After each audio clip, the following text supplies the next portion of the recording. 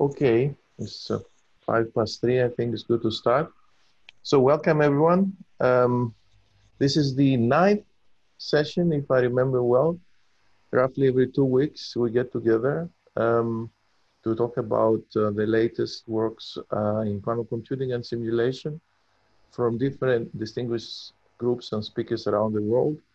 I'm very glad to introduce Christian Kokail from Peter Czollers group in Innsbruck today. A theorist. He's towards his end of his PhD at Innsbruck. He did his undergraduate in University of Graz, and he has been working on quantum computing, quantum optics, and quantum simulation for some time there with Peter Czoller. So, Christian, the floor is yours. Thanks. So thank you very much for the invitation. It's really a pleasure for me giving this talk.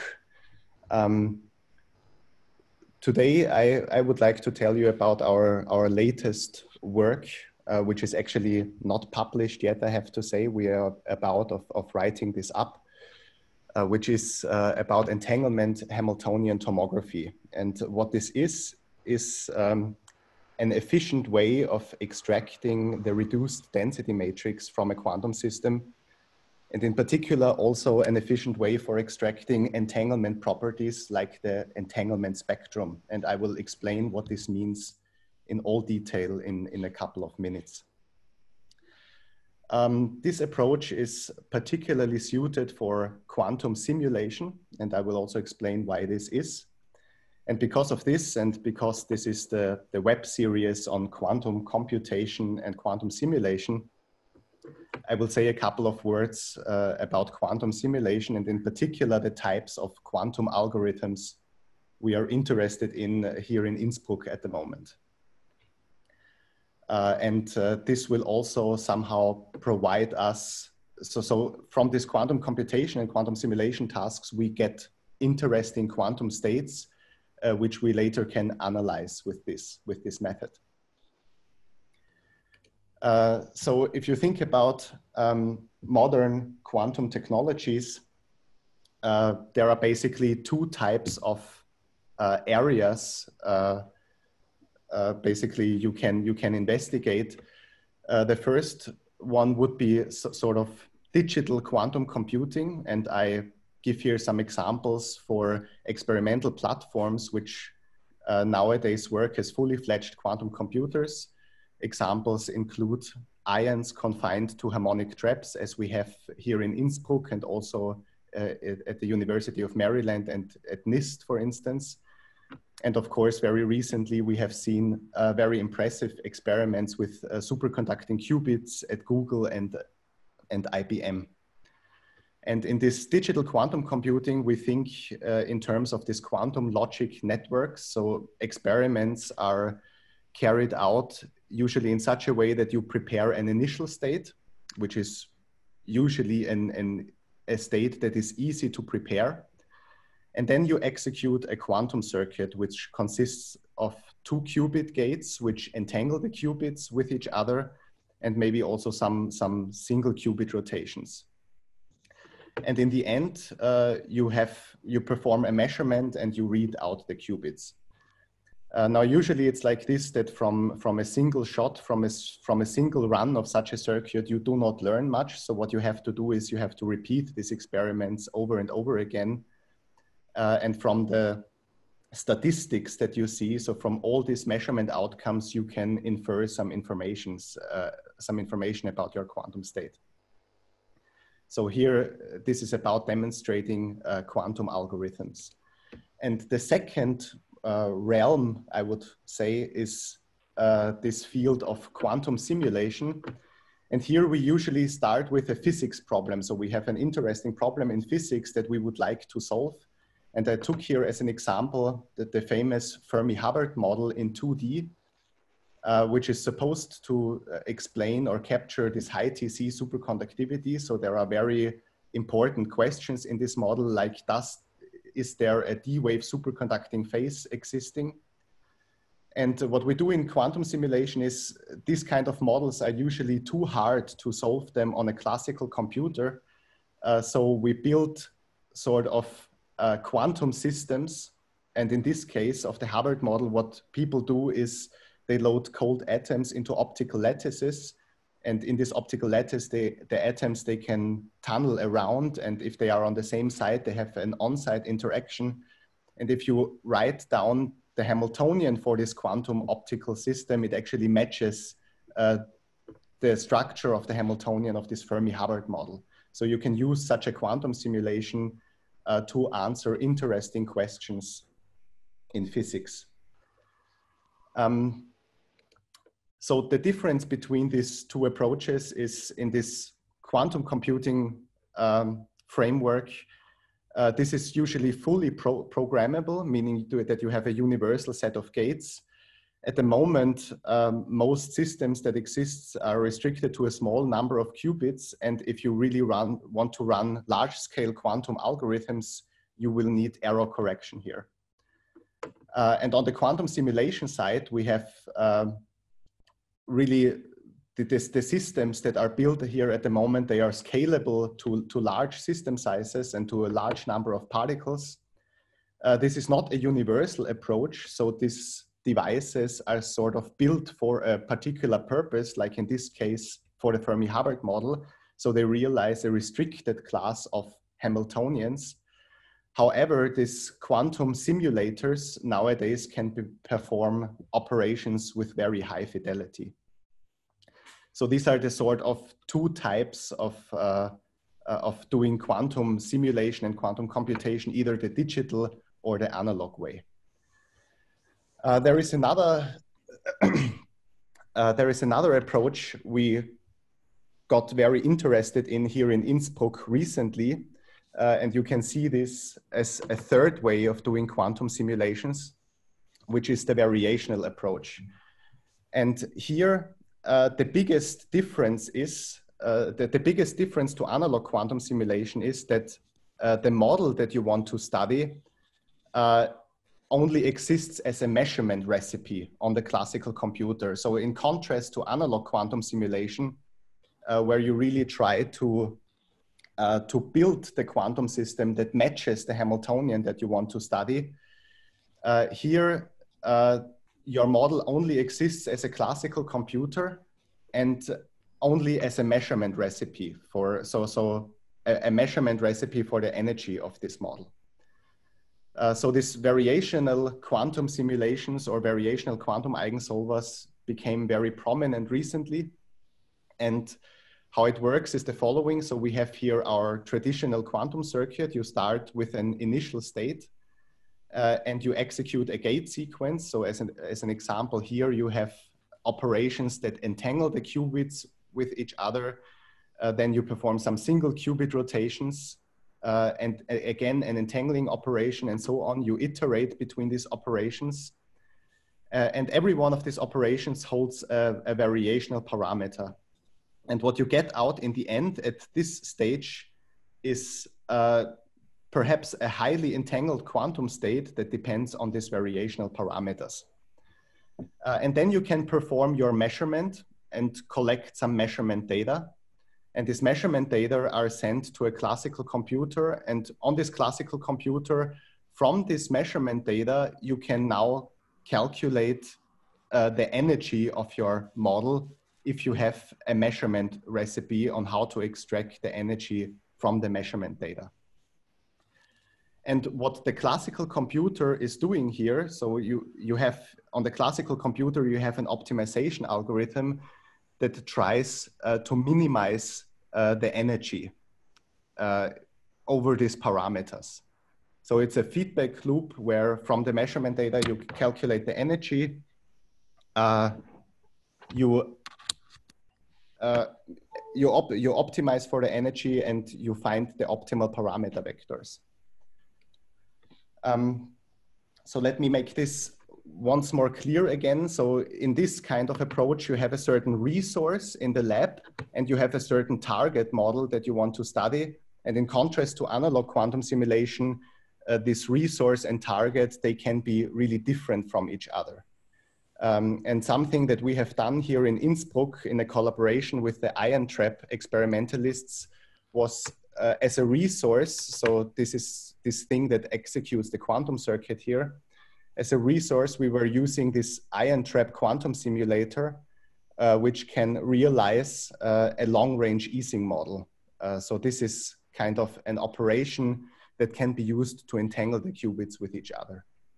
And in this kind of machines, you also have single qubit control over the individual ions.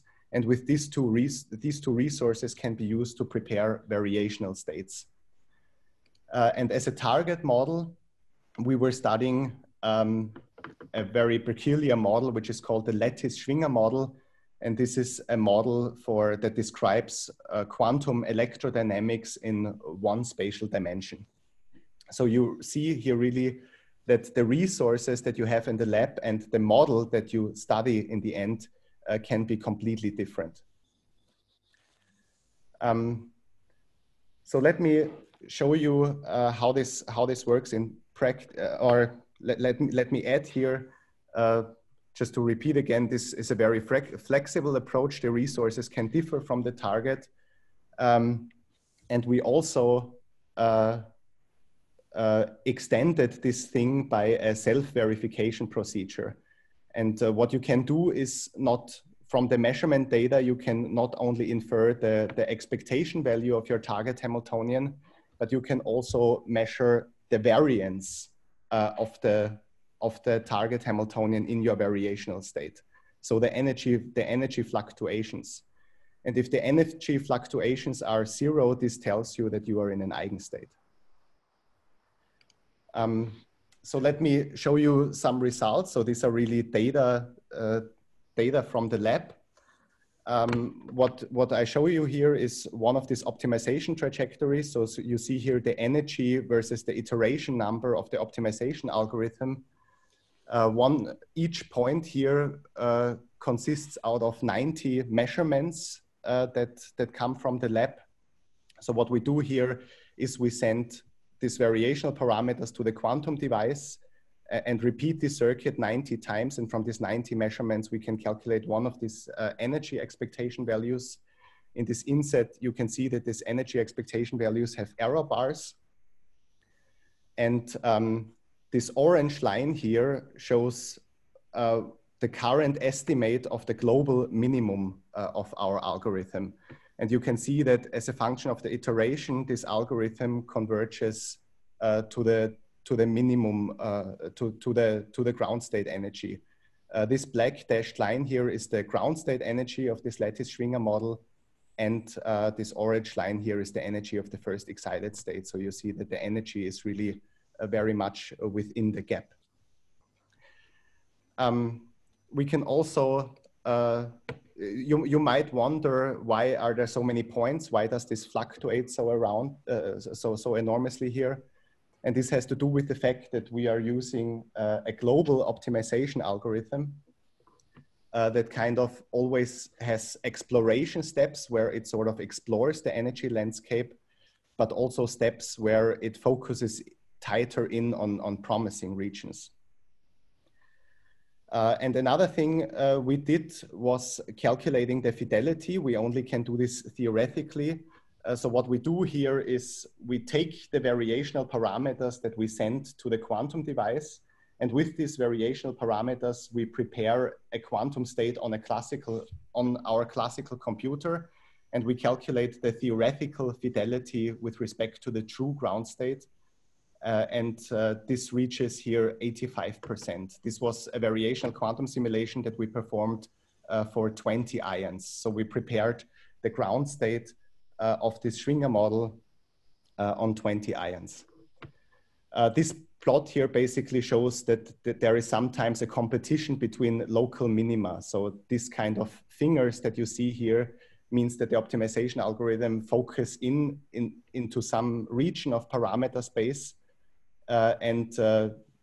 This can happen sometimes, and here it happened 2 times, and in the end it was choosing a minimum that is closer to the correct target state.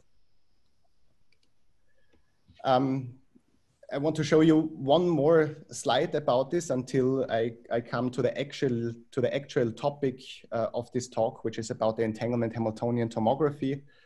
Another thing that you can study with this approach are quantum phase transitions. So in this Schwinger model, there is a certain parameter in this target Hamiltonian, which is a mass. I don't want to go into the details, but as you tune the mass in this Schwinger model from negative to positive values, there is a second order quantum phase transition between two phases. And these two phases are given by this anti-ferromagnetic product states. You can see this phase transition by measuring a particular order parameter. And what we can do in the experiment, we can just prepare the ground state of the Schwinger model for different parameters of this mass and measure this order parameter. And what we find are these points here with the corresponding error bars, which matches pretty well with the theoretical value, which is this solid line here. And another thing we can measure is the entanglement entropy. So this is an experiment that had been done for 8 ions. And what we did is we separated these 8 ions into 2 subsystems, A and B. And we have a protocol that has been developed by Andreas Elben and co-workers that can be used to measure the purity of such a subsystem. And the purity of a subsystem is a measure of entanglement. And you see that as a function of this mass parameter, at the phase transition, there is a maximum amount of entanglement in the system. So this slide basically shows that it is interesting that the quantum states that we prepare by our quantum simulation tools to analyze them further. Either we measure some interesting order parameter, or we investigate entanglement properties of this quantum states. So here we were just looking at one particular property, which is this purity, but there are also other interesting entanglement properties. And in our most recent work, we investigated if we can measure some more interesting things than this purity. Can we, for instance, measure a von Neumann entropy, or maybe even the full entanglement spectrum? And this now naturally connects to our most recent work on entanglement Hamiltonian tomography.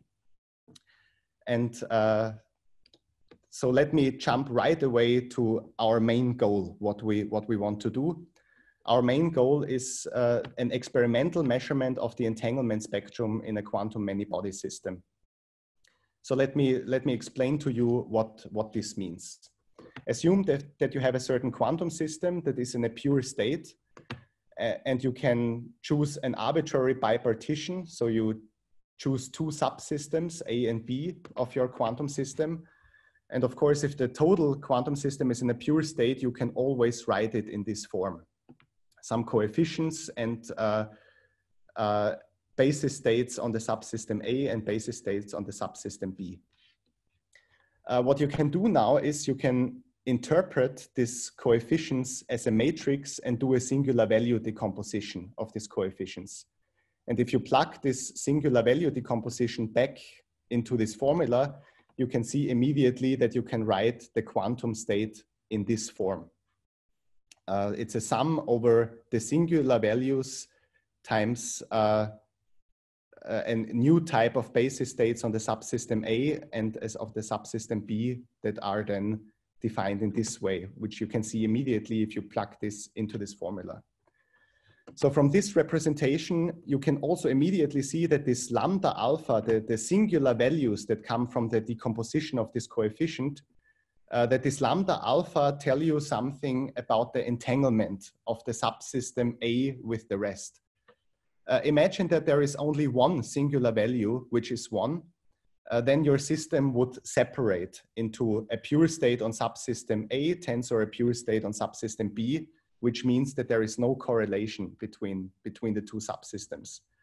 And as soon as you have several singular values, then you have here a superposition of different states. And this means that the subsystem A and B are correlated with each other. So these lambda alphas here, they really hold the information about the entanglement. This is also, from this representation, you can immediately also calculate the reduced density matrix. This is from the global density matrix, you trace out the subsystem B to get the reduced density matrix for the subsystem A.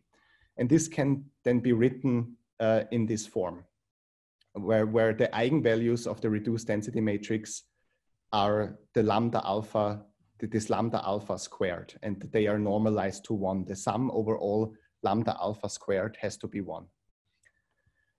What I'm going to do now is to write this reduced density matrix in a slightly different form. You can interpret the reduced density matrix as a thermal state. Imagine you write this as e to the minus beta some Hamiltonian, which would be a thermal state in a canonical ensemble. And if you write this in the eigenbasis, you would write it like this, where the eigenvalues are now e to the minus xi alpha, and this e to the minus xi alpha are the lambda alpha squared from before. This is just a different interpretation. This Hamiltonian here, this Hamiltonian HA is called the entanglement Hamiltonian. And what this means is that you can, the entanglement can somehow be seen as the temperature in this thermal state. So if you would just have one of these lambda alpha squareds, you would have 0 temperature, and this corresponds to an infinite value of this beta. And there would be no entanglement between subsystem A and B. And if you have several of these values, then of course this means that you have a finite temperature. So long story short, the temperature of the subsystem basically tells you something about the entanglement in this representation. And the remaining talk is really about this entanglement Hamiltonian. And what we finally want to measure are these eigenvalues of the entanglement Hamiltonian, these xi alphas, which is called the entanglement spectrum. You might ask, why is it interesting? From this entanglement spectrum, we can calculate a lot of things. We can calculate all types of entanglement measures, not only the purity or the Rayleigh entropy that I showed before, but you can also calculate the von Neumann entropy from these eigenvalues. You can use this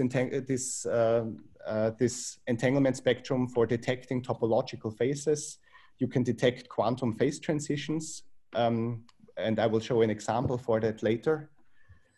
And another thing is that this entanglement spectrum is extremely hard to obtain from numerical simulations. So it would be extremely valuable if you have a method of measuring these things in a quantum simulator.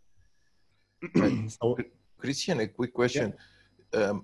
The decomposition upstairs is just also for the students and everybody in the audience. This is the Schmidt decomposition, or it's something else you're doing?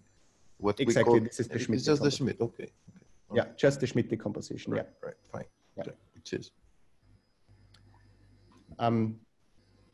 So this is, yeah, if you want to get this entanglement spectrum from a numerical simulation, you really need a wave function based method, and even then it's very hard to calculate. So you might ask, is there actually a way, do we actually know, are there proposals on how to measure this entanglement spectrum?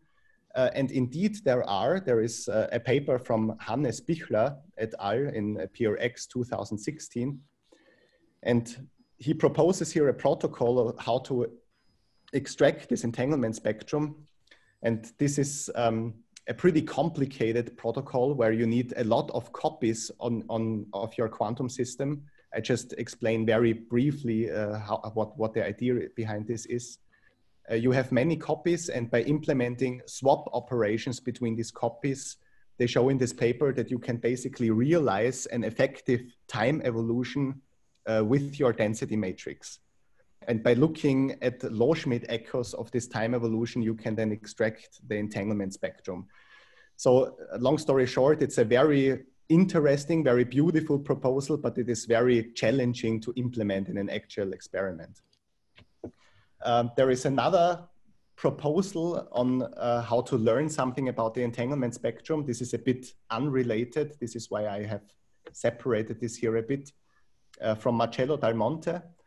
And what he proposes here is not to measure the entanglement spectrum on the quantum state that you have, but sort of realizing this entanglement Hamiltonian directly in a separate experiment.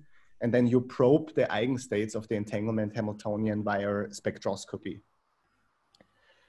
And actually, as far as I know, all other methods that exist for obtaining this entanglement spectrum have something to do with quantum state tomography. There is one proposal from the IBM group, or not a proposal, the IBM group in 2018 actually did a measurement of the entanglement spectrum on a 4-qubit subsystem.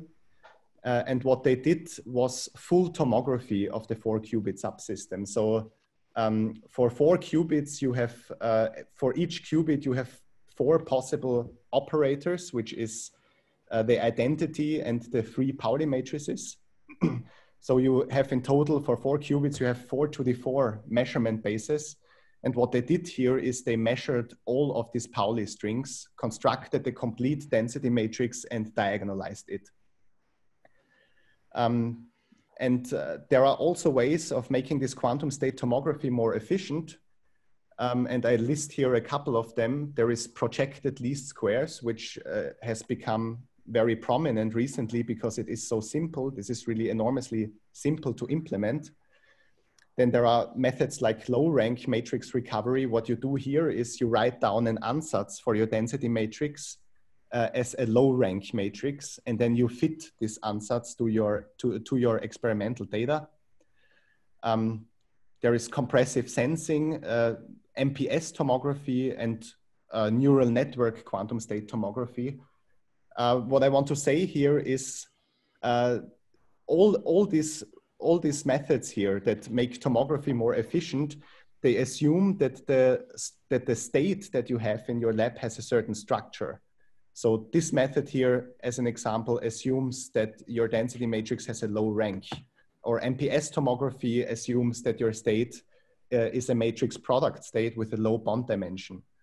In neural network quantum state tomography, you assume that there is a certain structure in your quantum state so that you can learn something about your quantum state. So all these methods assume a structure in the state. And what we are doing here, or the question that we are asking. Hold on, Christian, may I ask you a question? Well, yes. I just wanted to add a comment. I'm Jose Ignacio. Yeah. Well, we did publish this year. I'm also a former collaborator of Barbara. We did publish a paper this year where we find the spectrum by just adding a layer of 2 unitaries to Alice and Bob, to the 2 parts that actually find the diagonal form. So actually, there is no need for the tomography. Rather, you train that the eigenvalues coincide, and then every reading is a sampling of the lambdas. I mean, there is this shortcut for the full tomography, okay?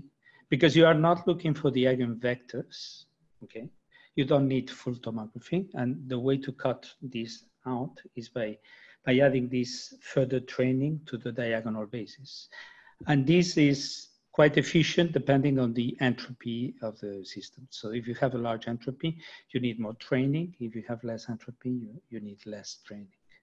But on simulations, it is really very efficient, okay? I see. Thank you. So it's a variational method, Jose Ignacio? Yeah, once you have the state, you add a variational layer that simply does the Schmidt decomposition for you. to the eigenvalues. So you also can retrieve the eigenvectors. What you cannot retrieve is the phase. But then if you are just interested in the entanglement spectrum, is more efficient than any tomography. So actually you only measure in the computational basis only. So you save these 4 to the n experiments. Maybe we can discuss at the end as well a bit more Yeah. on the, as we usually do, on the more technical afterwards. Christian, I think agreed to stay on for a bit. But thanks for, we're a small group, reasonably small group. Please, you know, feel free to direct your questions to me as well, or on your mic. We'll try to not break the flow of Christian too much, but no, it's fine. Thanks for the comment. I was not aware of that. All right.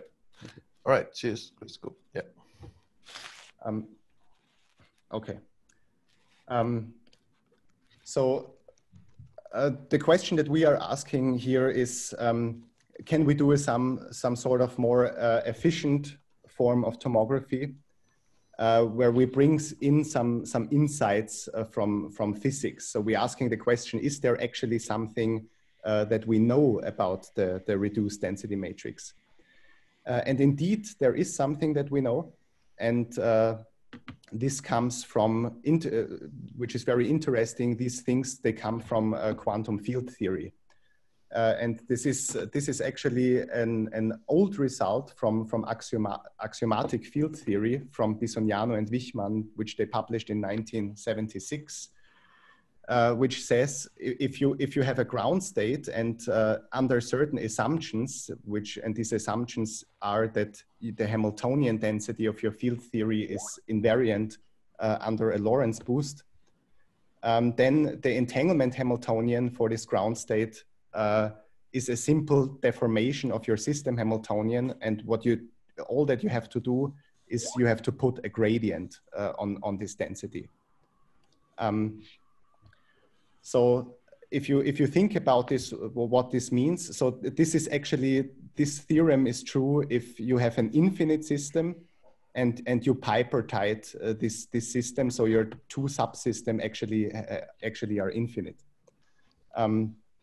And what this means is you have 2 subsystems, B and A, and this theorem says that on the subsystem A you should put here this gradient, this linear slope, and this gives you directly the entanglement Hamiltonian of your system.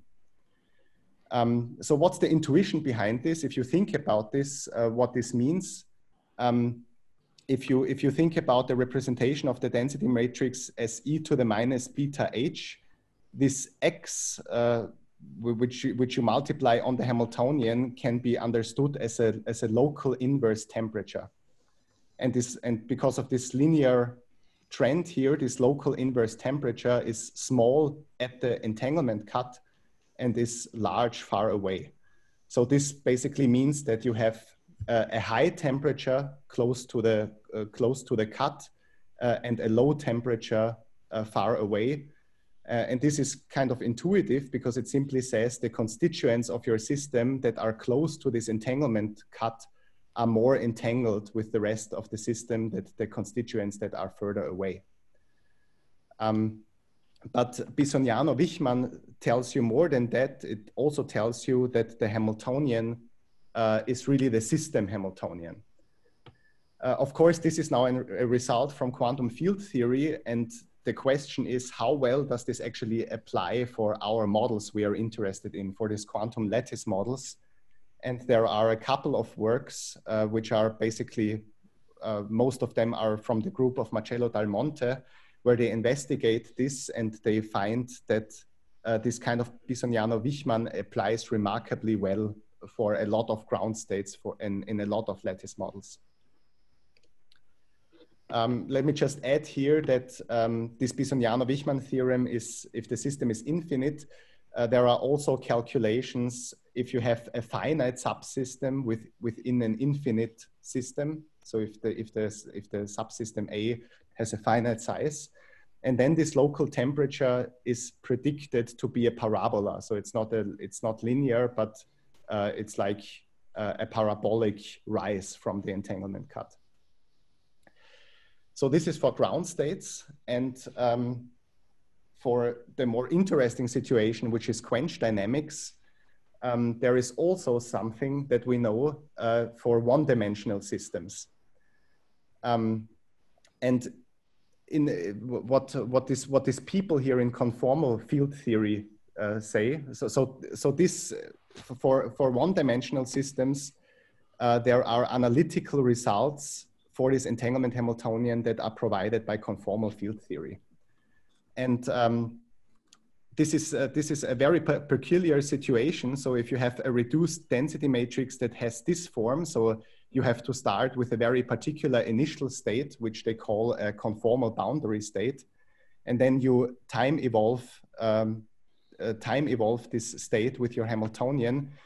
If you then from this density matrix trace out the environment to obtain the reduced density matrix, there exists predictions for this entanglement Hamiltonian, which are derived by conformal mappings. And they derive formulas that look like this.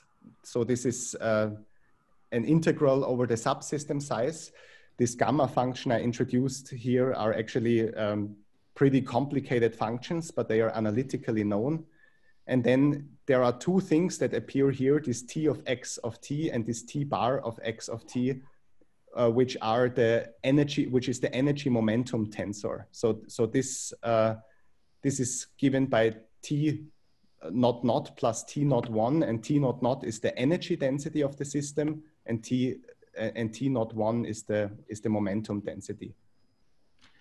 So is there a possibility to put this kind of prediction on a lattice?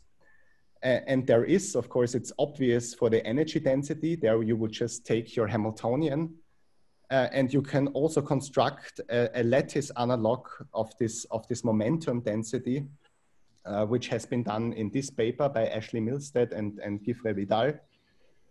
And you can define this lattice momenta if you have a Hamiltonian that is local, so a sum over local terms.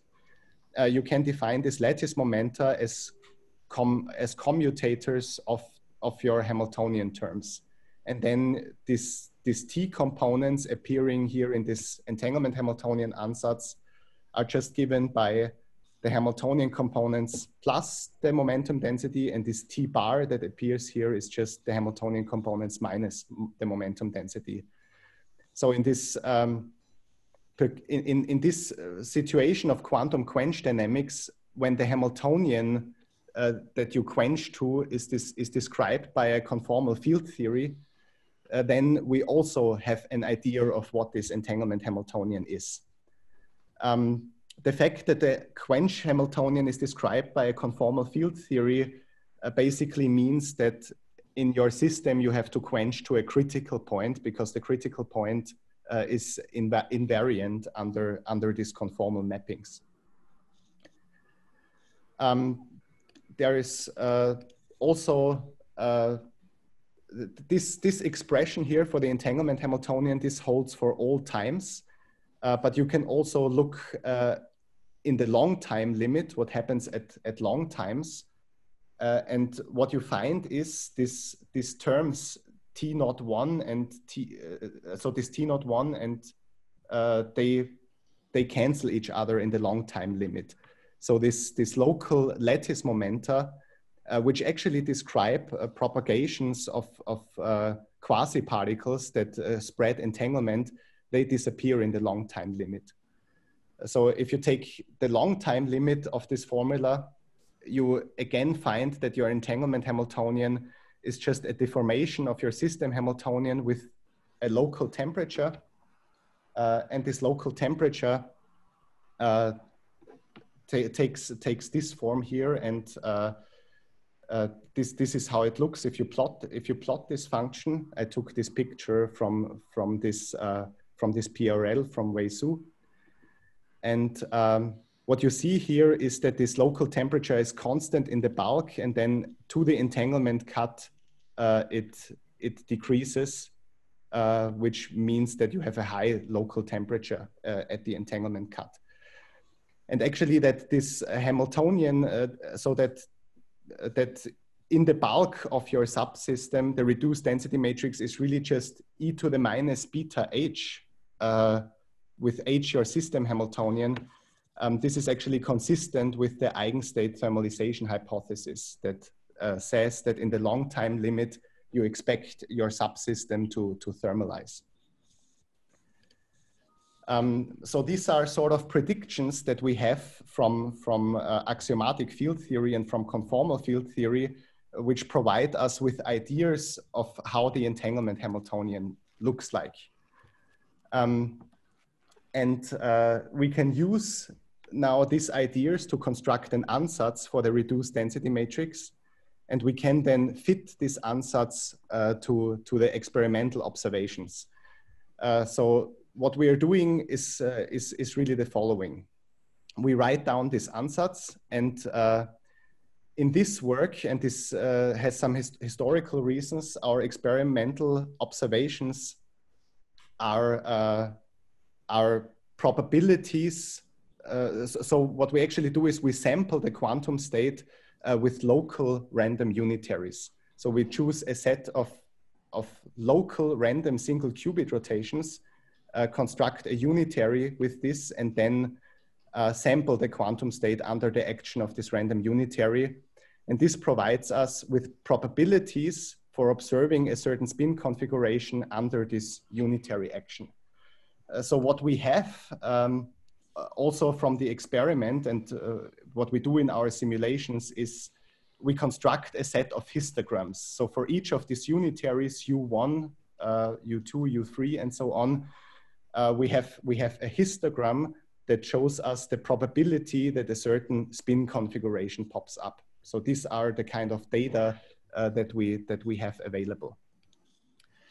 And what we do now is we construct an ansatz for this entanglement Hamiltonian that depends on variational parameters. And we find then the variational parameters of this ansatz in such a way that the distance to the experimental observations is minimized. So we construct this ansatz, which is written in here.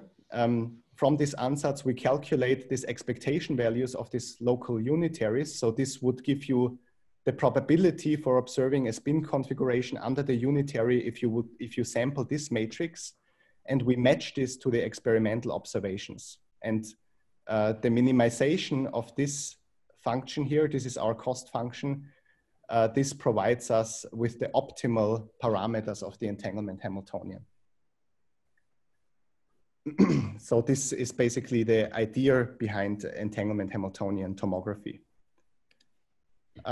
So I will show you now a couple of examples for this, for a particular model, and the model that we are choosing is a long-range Ising model.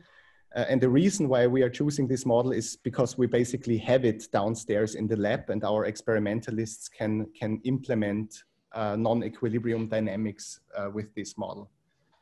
But I will show you for this model entanglement Hamiltonian tomography for the ground state. The ground state of this model shows also a quantum phase transition. There is, for large values of B, the system is in a paramagnetic phase, and if B is much smaller than the J naught, then you enter a symmetry broken phase, and there is a phase transition between these two phases. And I will also study quench dynamics with this model, which basically works by preparing an initial state and then performing an instantaneous quench. And we are interested in the reduced density matrix as a function of time, and also the entanglement spectrum as a function of time. So let me show you some results. So this is our model, this long-range Ising model. It's actually not very long-range, which I choose here a pretty small value of alpha. So this is really still almost pretty much nearest neighbor interactions. And you can now, what I did here was doing a DRMG calculation for a very large system and extracting the reduced density matrix for a subsystem of 8 sites. and calculating the entanglement spectrum, everything exactly. So these here are the first 6 eigenstates of the entanglement Hamiltonian. You can now make an ansatz for the entanglement Hamiltonian. And our ansatz looks like this. It has sort of the same structure as the system Hamiltonian, but these coefficients Jij, we motivate them by the Bisognano-Wichmann theorem. So what this here is a quadratic function, and this here as well. So we put a parabolic deformation on this entanglement Hamiltonian, on the Jij tilde and Bi tilde. If you can now fit this ansatz, as I explained before, to the experimental data. So I sampled this reduced density matrix with 150 measurements and 150 unitaries. It's actually a pretty small number of measurements for this system size. And these orange lines here show you the entanglement spectrum that you get with the corresponding error bars. You see that the first 2 eigenstates of the entanglement spectrum, you actually get them exactly with this small number of measurements, and the higher lying entanglement spectrum are off, but this is already not very important because the Schmidt values are here already at a level at 10 to the minus 7. If you look, for instance, here at a particular value of the B field at the critical point here, at this Hamiltonian coefficients, at the coefficients of the entanglement Hamiltonian, you really see that they are linear. So it really confirms the Bisognano-Wichmann theorem. And if you calculate the fidelity with respect to the exact density matrix, you find a fidelity of 0.9978. So this ansatz is really the correct ansatz for the reduced density matrix. We were also looking at a scaling for a certain subsystem size. So this shows you the fidelity that you get as a function of the number of measurements that you do. And this orange points here is the entanglement Hamiltonian tomography. And we compared it to 2 other methods, common methods for quantum state tomography, which is projected least squares and low rank least squares with a rank 2 ansatz. And you can see that this entanglement Hamiltonian tomography reaches very, very quickly a high fidelity with respect to the other methods, which has to do that it is very efficiently parametrized. We can do now the same thing for quench dynamics. So we perform a quench with this long-range Ising model. Actually here I just took the transverse field Ising model. So alpha is infinite. I perform a quench. I start with the ground state of the model for B 2.5 in this paramagnetic phase, and I quench it to the critical point in a system of 22 sites. And this here is again the entanglement spectrum as a function of time, of the quench time for a subsystem on the right boundary. And I also plotted in here the von Neumann entropy as a function of time. You see that the entanglement entropy in the beginning rises pretty linearly, and then a sort of non-equilibrium steady state is reached. The ansatz that we make here is again of a similar form. So this first part has again the same form as the Hamiltonian, where we use the coefficients as parameters. And then we add some additional term. And this additional term is motivated from this momentum densities. So I explained before that in this momentum densities, they are given by commutators between the Hamiltonian terms. And if you commute this XX term with the C term, you get an XY term. So we also introduce such a term in this entanglement Hamiltonian ansatz. And again, if you sample the matrix with 150 measurements and 150 unitaries, you can very nicely reproduce the entanglement spectrum. These are the values that you find with the corresponding error bands. And you can also look at these fit parameters that come out from this entanglement Hamiltonian.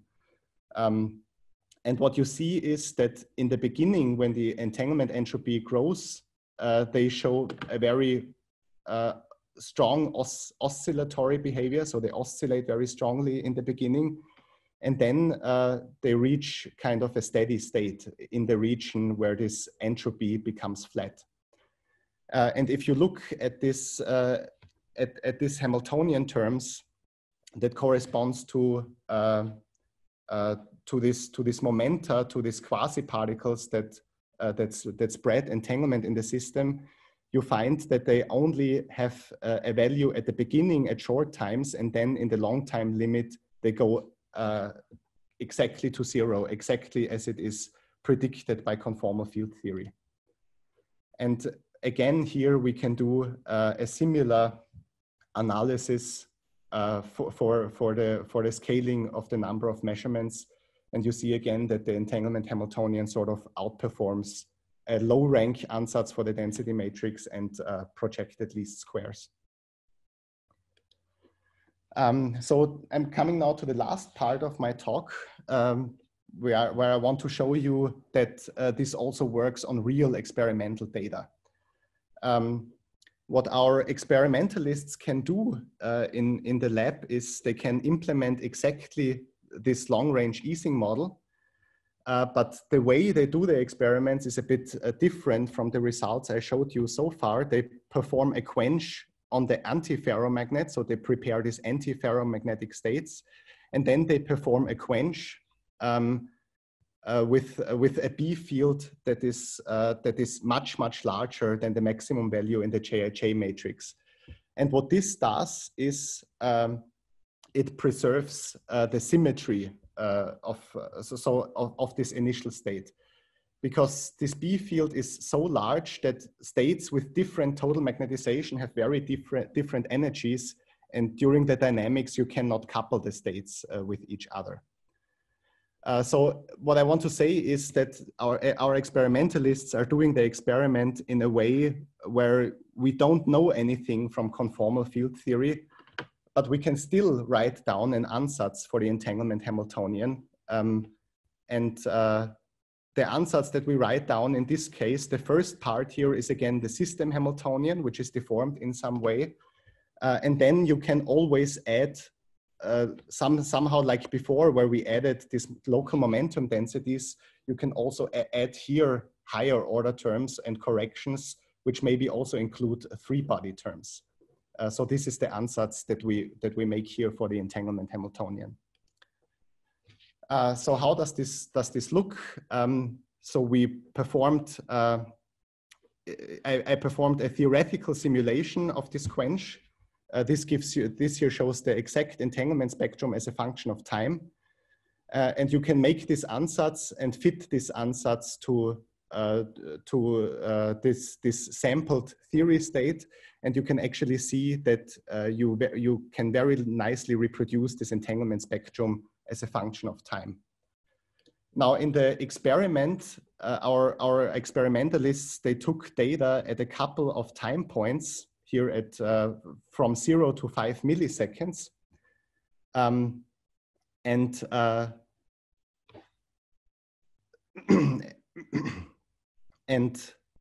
what you can do here is you can also fit this ansatz. We can now fit this ansatz to the experimental data that we have available, and this is shown in this inset. So these insets, they show the Schmidt values, and the black dots here are the points that come from the exact theory simulation, and the colored points they really come from the experiment.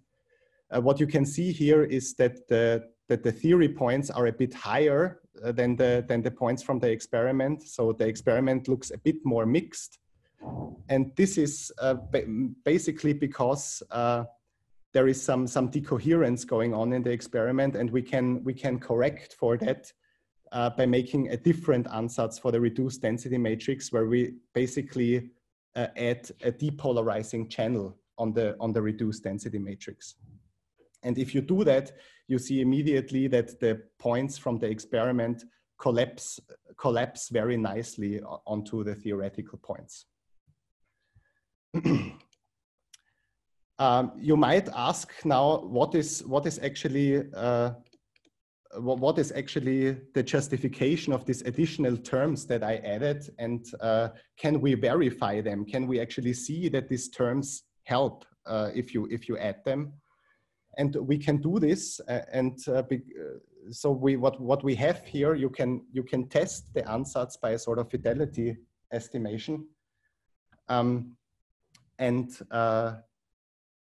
so I would like to refer you to this paper of Andreas Elben et al., where you show that if you have two density matrix, you can measure a cross-platform fidelity between these two density matrix.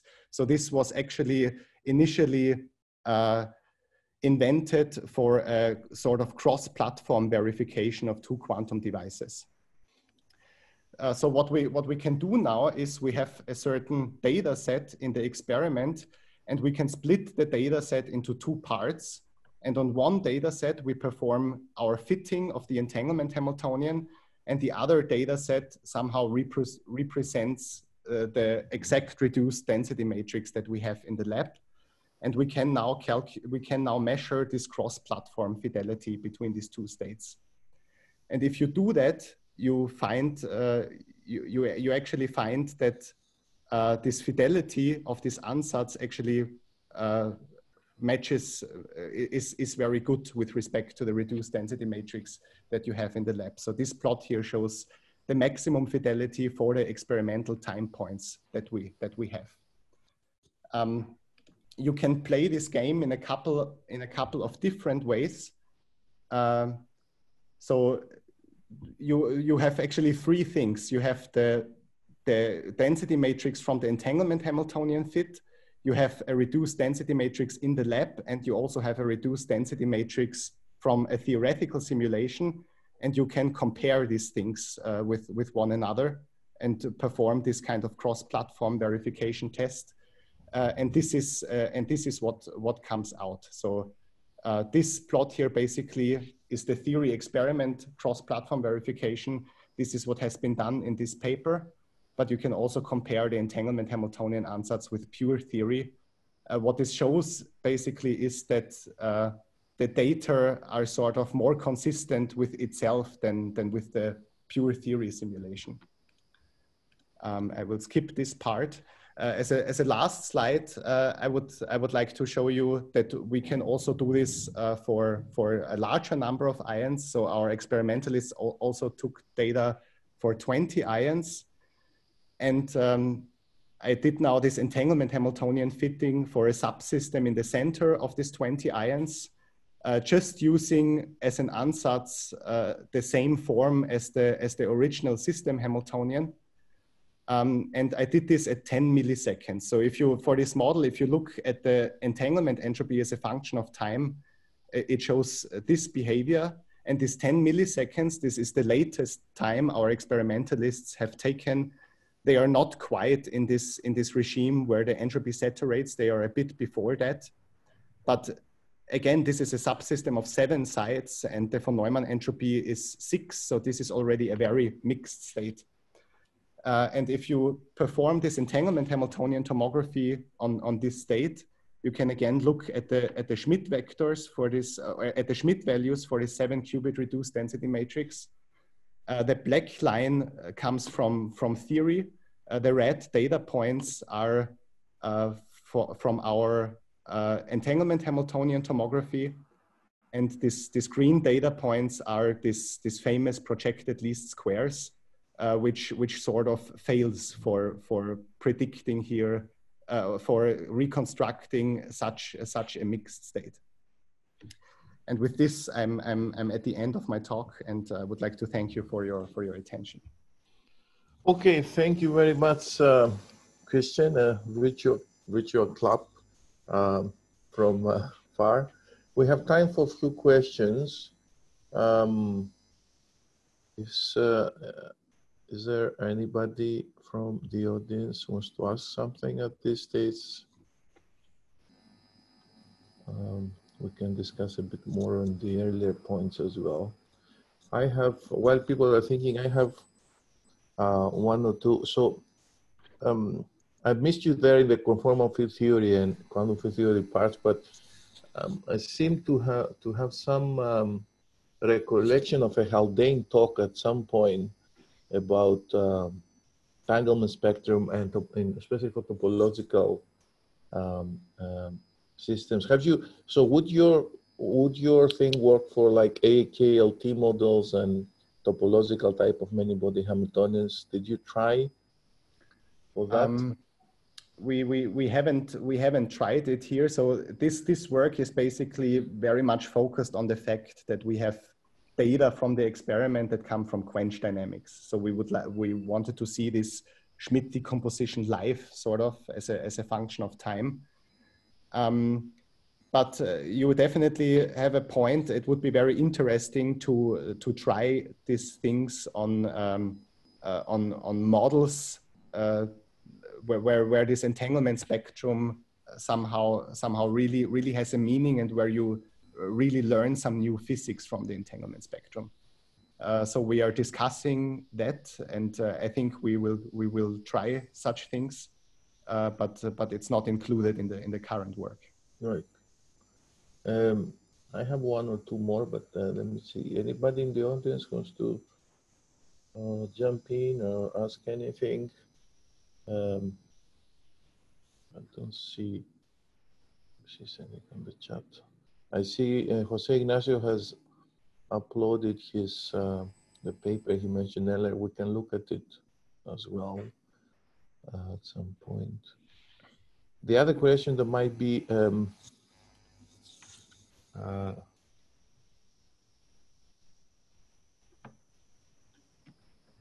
so could you use this to probe this thermalization, this many-body localization, thermalization, phase transition, which is another kind of complex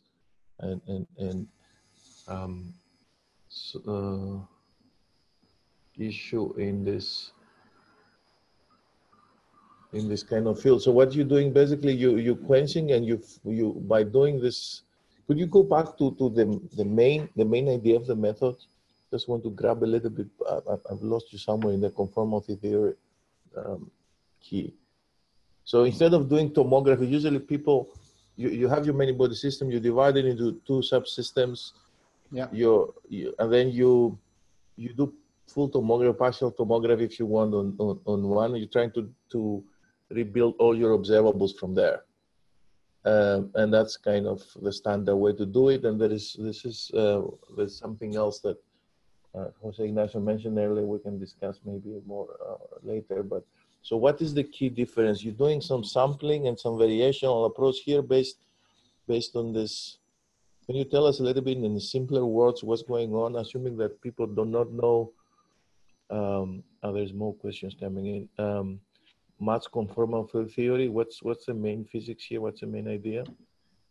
So the main idea of the method is that you a lot of tomography methods actually work in this way, that you make an ansatz for your reduced density matrix, like yes, in low rank tomography. And the idea here is sort of the same. We make an ansatz for the reduced density matrix, but our ansatz is parametrized in terms of this entanglement Hamiltonian. So the ansatz that we write down for the reduced density matrix is really given by e to the minus HA, this entanglement Hamiltonian, and some normalization. And the point is that there are situations like ground states or quench dynamics, if you quench to a critical point, where you actually sort of know what this entanglement Hamiltonian is. You know exactly the structure of this entanglement Hamiltonian. And this allows you to make a much more efficient ansatz, which a much smaller number of parameters. And if you fit such an ansatz to experimental observations, you of course need a much smaller amount of measurements, simply because your this is the key, I think. Maybe we can discuss this. The big problem in most of these experiments in many-body systems, whether for any application, running an algorithm, showing supremacy or implementing something, is as the system becomes lit, you have to do partial tomography. You can't really do too many measurements. People do a few hundreds of thousands or millions, and that's it. So how would this help in this case?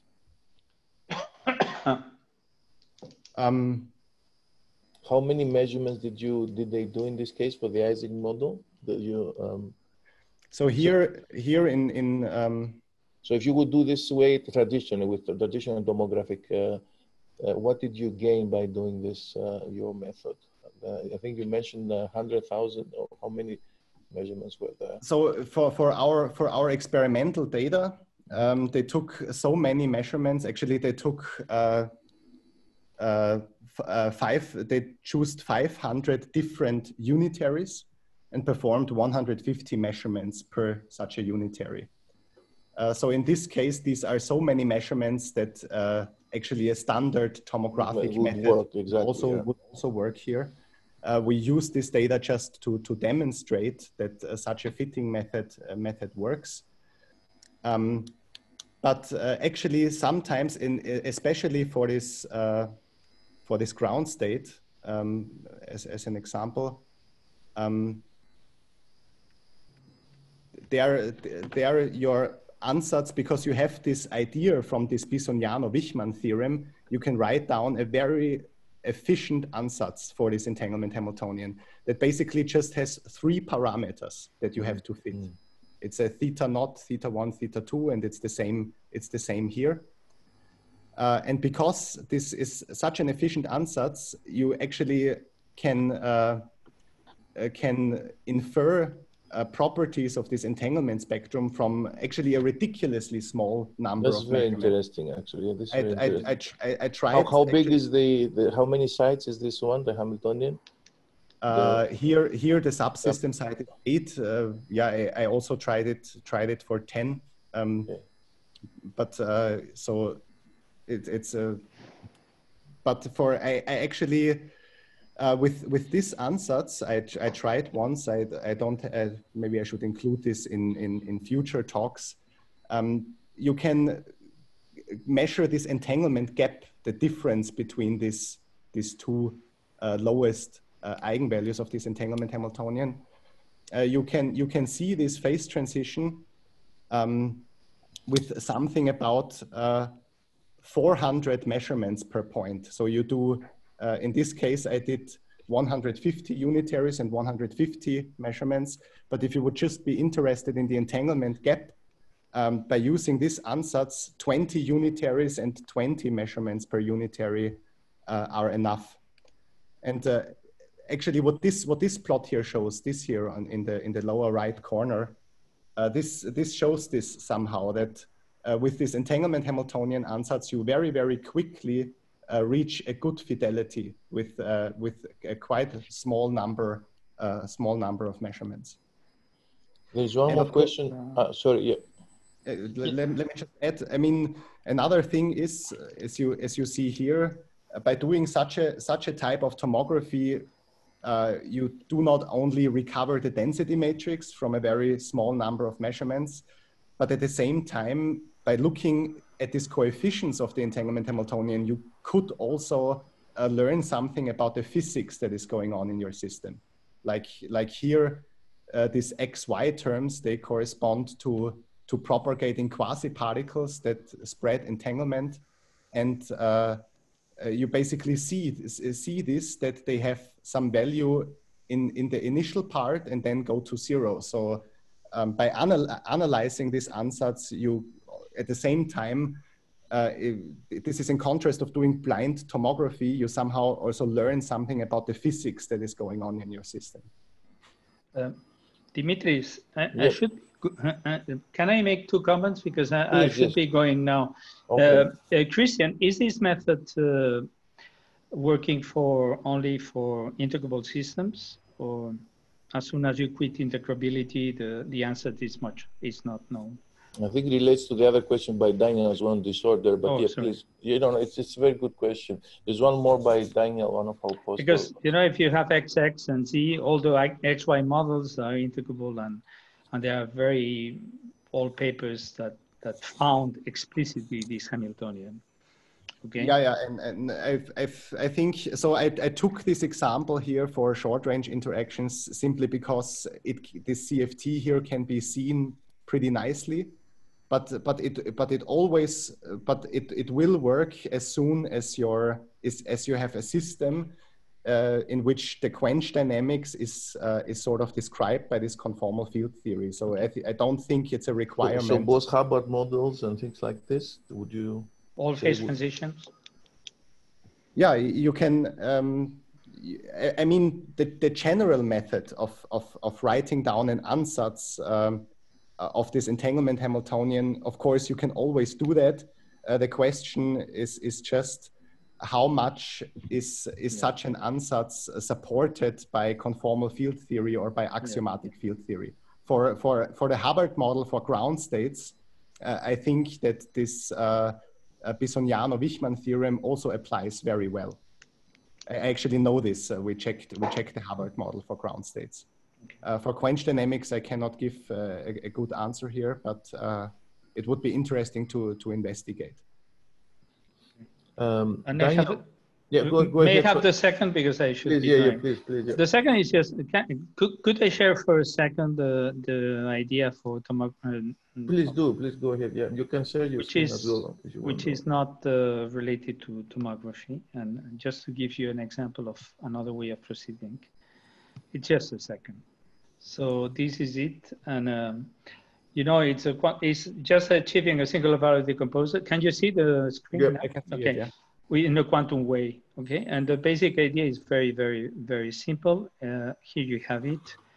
So you want to achieve that, and a way to do that is apply a secret to your state such that you train to have the very same eigenvector, and therefore necessarily, because this does not change entanglement, the eigenvalues must be respected. So you can train just to coincidence. So this is what you are training.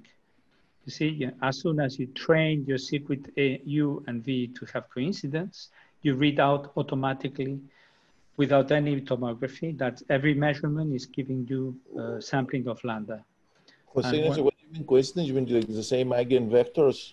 Yeah. Or, okay. So when you measure in this state, you demand the training, the chi-squared, is simply that there is coincidence. If I measure the first element of the computational basis, should have the same here. So the drawing is here.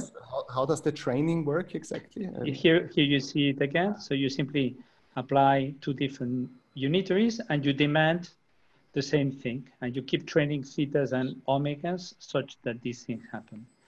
And you can do it, and well, this is a plot of the expected entropies versus the measured entropies. And the convergence is rather fast. It may be slightly slower if you have a lot of entropy. If it is peaked, it is faster. But you see, the rationale, yeah? I mean, if your Schmidt vectors have a complicated structure, is it then it also... That's okay. That doesn't matter. Yeah, but for this, as the kind of problems you are doing is extremely fast to get. At least these plots are random states. So these are random with maximal entropy, essentially, and they are trained very fast. So you variationally learn the Schmidt coefficients, basically. That's what you do. That's exactly. And then if you want to recover the vectors, well, these U's and V's would tell you what are the Schmidt vectors, okay? So, but this is an option you have later, okay? So, but if you just want the lambdas, this is a proof that you don't need to go through all the tomography because you are asking just for a reduced amount of information, okay? And there are many protocols you can do once you take the state to this diagonal form because you can show that you can have a swap without quantum communication. You can do an autoencoder. Well, there are many properties that automatically follow from here. And it is very simple to implement, okay? Very, very, because you have all the elements of the, you did all these variational to create the state with your Hamiltonian. Just you add now these two and you train for equal agreement, and every reading is a sampling of lambdas. Okay, so right away you are sampling. But yeah, it's just, I mean, that for the training, I mean, of course, I guess you also need to repeat this a lot of times. Yeah, that's what I said, that the reason that you are not going through full tomography and you don't have to use all the possible bases, this is only one base, not 4 to the n, okay? One, the diagonal. So it turns out that then when you do the counting, it turns out to be pretty fast, as at least, you know, without errors. The number of layers, the convergence is very fast, and the number of parameters, it's under control. Okay. So, sorry, can I ask a question? Sure. Yeah, go So ahead. I'm Rick. I'm one of Christian's collaborators from Innsbruck. Yes. So does this then also, this works only for equal partitions? Okay, no, if it can be extended, I'm showing you for equal, but it can be extended. If one Hilbert space is larger, you only need, you have freedom in the second vector, okay? Okay. So you have a freedom. There are many other unitaries that would work, and you simply don't need to train that, okay? But this is indeed display. And look, it's a beautiful thing that let me just show that if you do that, and then you classically communicate the unitaries, you can do a swap where the communication was all the time classical. Or you can do an autoencoder automatically. Simply because you brought the state to an extremely clean form. So the basic idea is you're using variational algorithms to get the state. Well, keep using a little bit more and you read out. You measure and you read out. And then you can do swapping, you can do autoencoding, you can do plenty of things. Simply, the philosophy is that you leave the Schmidt decomposition to a secret, to variational secret. And it works. And later on, we did the same thing for 3 qubits, the tangle, and you can read the tangle in a very fast way. As compared, imagine, you know, it's a mess to compute the tangle because you need accuracy for all the elements. Instead, if you bring to a canonical form the state, then it turns out that the tangle can be measured as a product of 2 numbers. Okay. Good.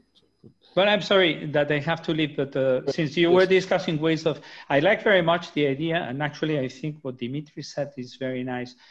You know, the entanglement spectrum is what characterizes certain phases in physics, and that's physics at hardcore. And in the same ways that the entanglement entropy is fantastic to determine the phase transitions, to determine topological order, that's what you need. So if your method applies to 2-dimensional systems, you can address these things. That would be really spectacular. And if you can, I think Haldane had some work. I've seen some talks.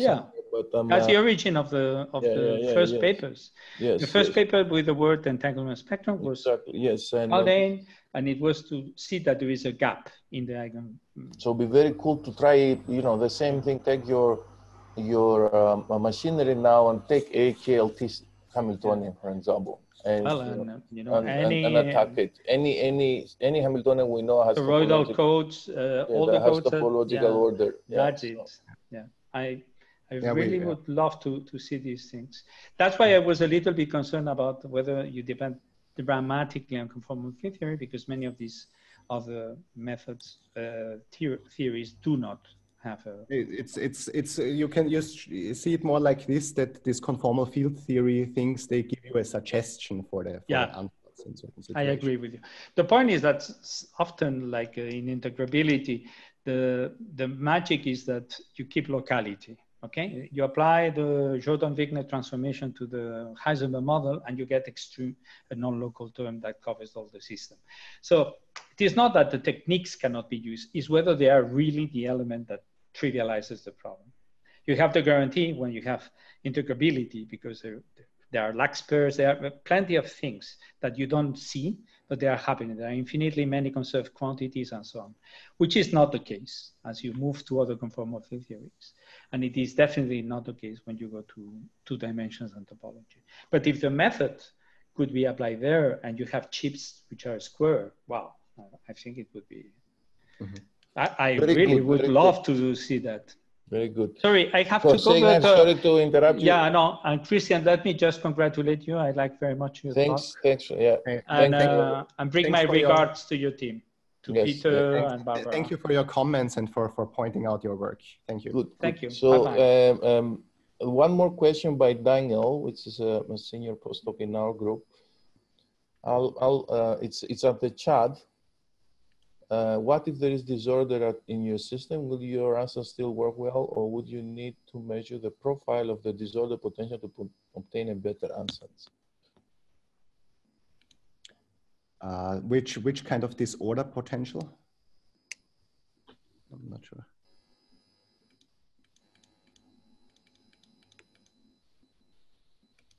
In the magnetic field, for example.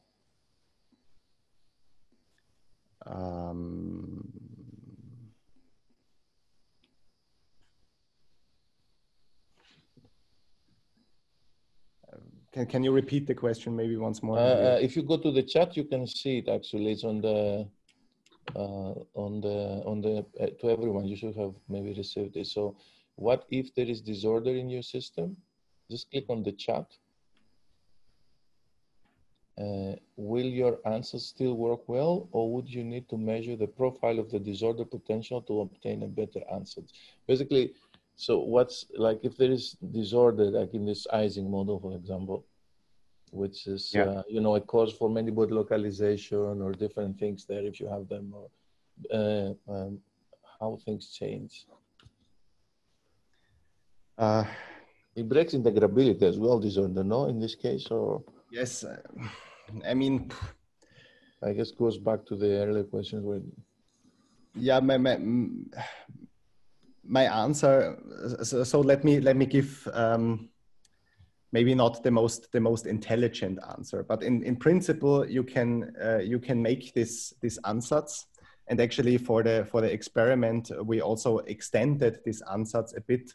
Not just taking this row A ansatz, but also adding some depolarizing channel on it with some P. And you can also use P as a variational parameter.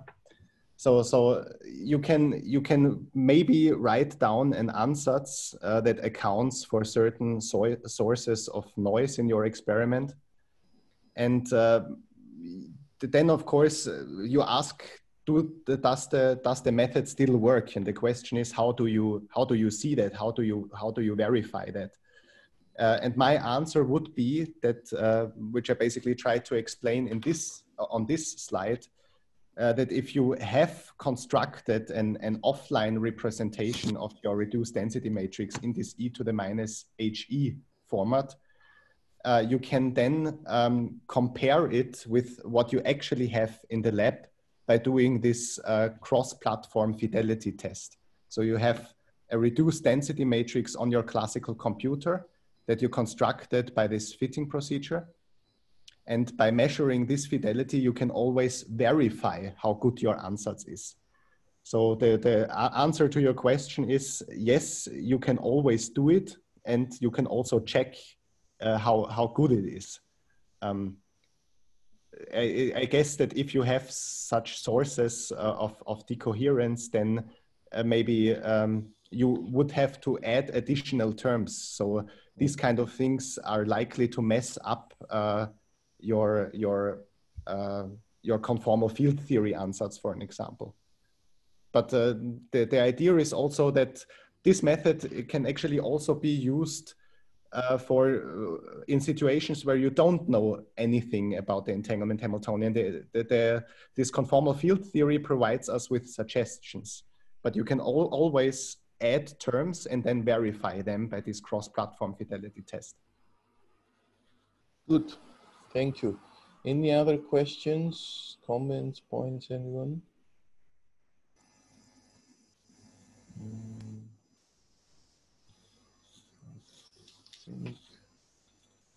I think they're nice. I have one last one on the first part, on the other paper, the variation on the nature. Yes.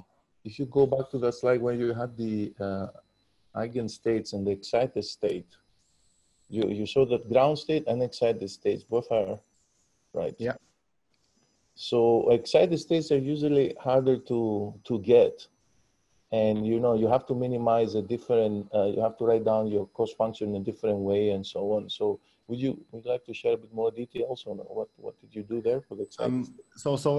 So these lines here that I plot here, they are just indicate the exact values that come from that you would get if you exactly diagonalize this model. Then you would have the ground state energy here and the first excited state here.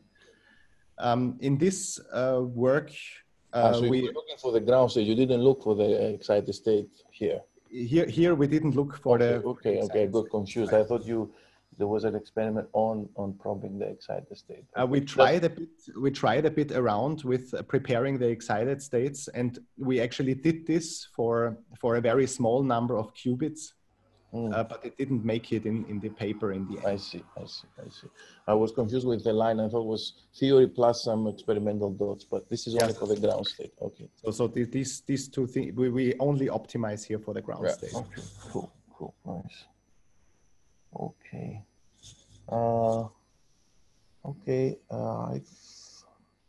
Any other questions, anyone? We won't have a follow-up session. I think we had quite a few questions here. So if there is anyone either from CQT or my group that wants to ask anything else. Yeah, I have a question regarding this slide. Where is Benjamin? Yeah, go ahead, Ben. So you mentioned like over here you use some sort of optimizer that can find the global minimum. Is it one that is like suited for like quantum optimization specifically?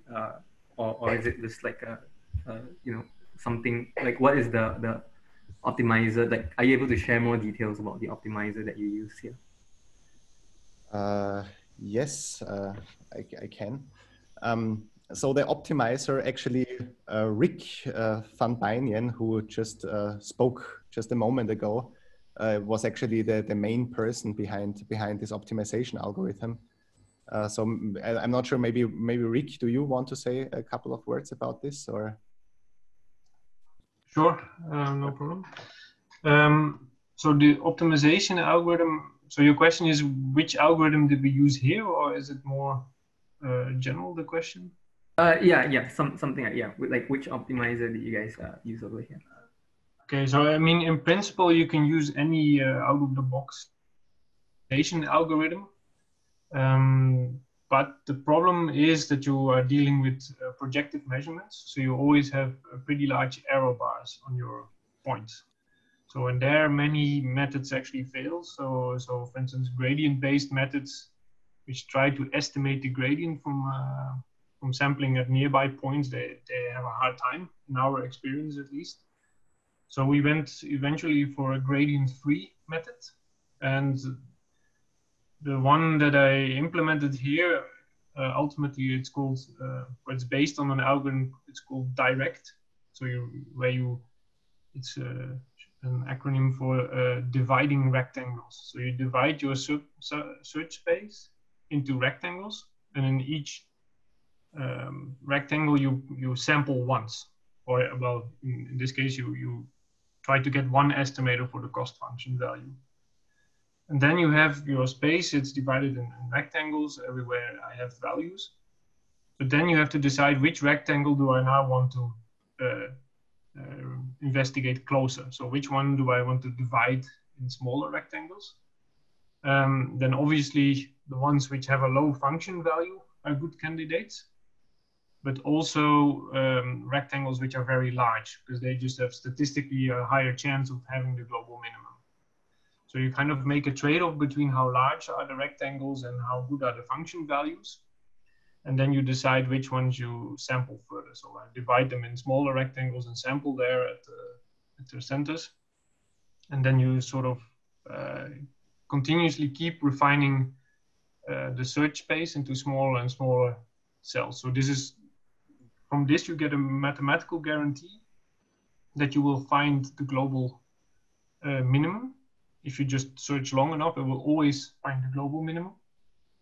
And on top of that, we found that this algorithm is quite robust to noise on the cost function values. And you can add some nice extensions to make it more robust. So we got away with quite a few samples per point. So in the paper, we took 90 shots per point, but there was more because of a technical overhead. So if you ultimately, we needed about 10 or 20 shots per point, and the algorithm would also work. But it's just if you ask for 10 shots, it's as expensive as asking for 90 shots for the experiment, because there's some overhead in sending the data back and forth. So this, if you compare to other papers in the literature where they do optimization, they very often go for thousands of shots per point. So I think you can save a lot of effort there. And I mean, and the rest, yeah, okay, the rest is it's written in the paper, or if you have further questions, you can ask me later. Thank you very much. Okay, so if there are no more questions, let's thank Christian again for a very nice talk. And thank you all for staying and joining and staying so long as well. The talk will be online in a few weeks' time after the paper. And I'll see you at the 10th session in a couple of weeks. I'll be advertised. Thank you, Christian. Thanks. You're welcome. Cheers.